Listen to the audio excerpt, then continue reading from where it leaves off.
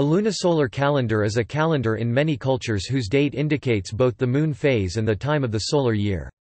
If the solar year is defined as a tropical year, then a lunisolar calendar will give an indication of the season. If it is taken as a sidereal year, then the calendar will predict the constellation near which the full moon may occur.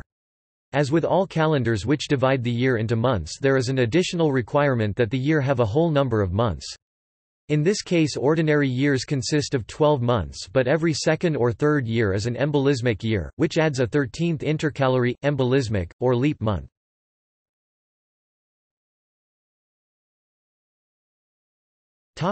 Examples: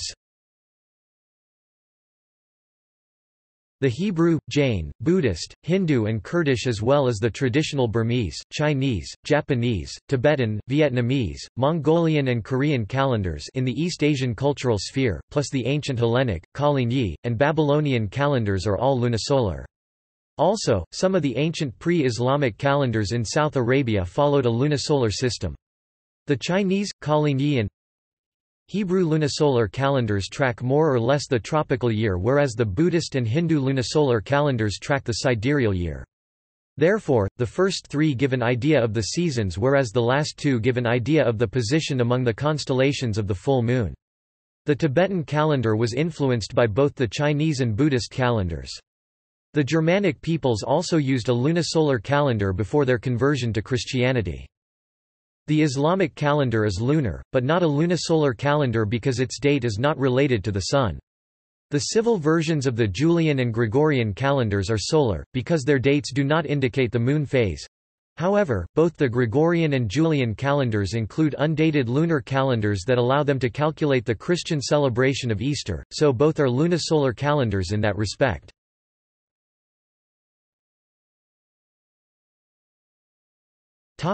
Determining leap months. A rough idea of the frequency of the intercalary or leap month in all lunisolar calendars can be obtained by the following calculation, using approximate lengths of months and years in days. Year, 365.25, month, 29.53. 365.25, 12 times 29.53 equals 1.0307. 1/0.0307 equals 32.57 common months between leap months. 32.57, 12 equals 2.7 common years between leap years. Intercalation of leap months is frequently controlled by the epact, which is the difference between the lunar and solar years, approximately 11 days. The Metonic cycle, used in the Hebrew calendar and the Julian and Gregorian ecclesiastical calendars, adds 7 months during every 19-year period. The classic Metonic cycle can be reproduced by assigning an initial epact value of 1 to the last year of the cycle and incrementing by 11 each year.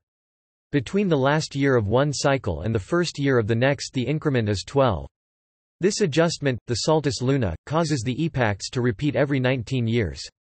When the epact goes above 29, an intercalary month is added and 30 is subtracted. The intercalary years are numbers 3, 6, 8, 11, 14, 17 and 19.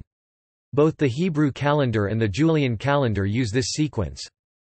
The Buddhist and Hebrew calendars restrict the leap month to a single month of the year. The number of common months between leap months is, therefore, usually 36, but occasionally only 24 months. Because the Chinese and Hindu lunisolar calendars allow the leap month to occur after or before respectively any month but use the true motion of the sun, their leap months do not usually occur within a couple of months of perihelion, when the apparent speed of the sun along the ecliptic is fastest, now about the 3rd of January.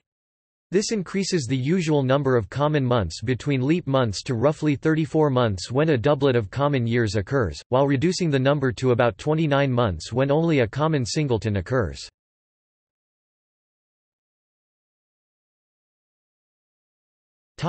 With uncounted time. An alternative way of dealing with the fact that a solar year does not contain an integer number of months is by including uncounted time in the year that does not belong to any month. Some Coast Salish peoples used a calendar of this kind. For instance, the Chehalis began their count of lunar months from the arrival of spawning Chinook salmon in Gregorian calendar October, and counted 10 months, leaving an uncounted period until the next Chinook salmon run.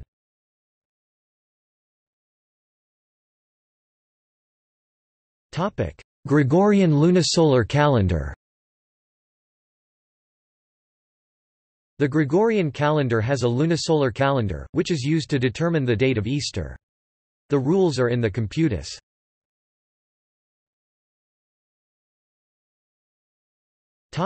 List of lunisolar calendar.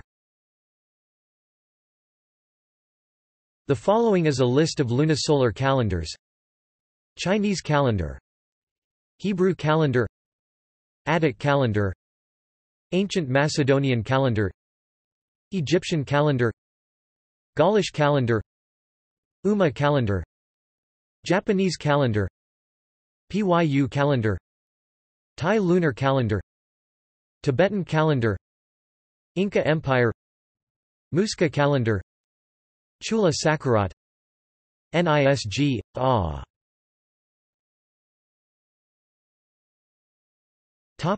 See also: Hebrew calendar, Jain calendar, Hindu calendar, Computus Easter rule for Julian and Gregorian calendars. Intercalation, Metonic cycle, Callippic cycle, Calendar reform, Islamic calendar, Rune calendar, Solunar theory, Thai calendar. Notes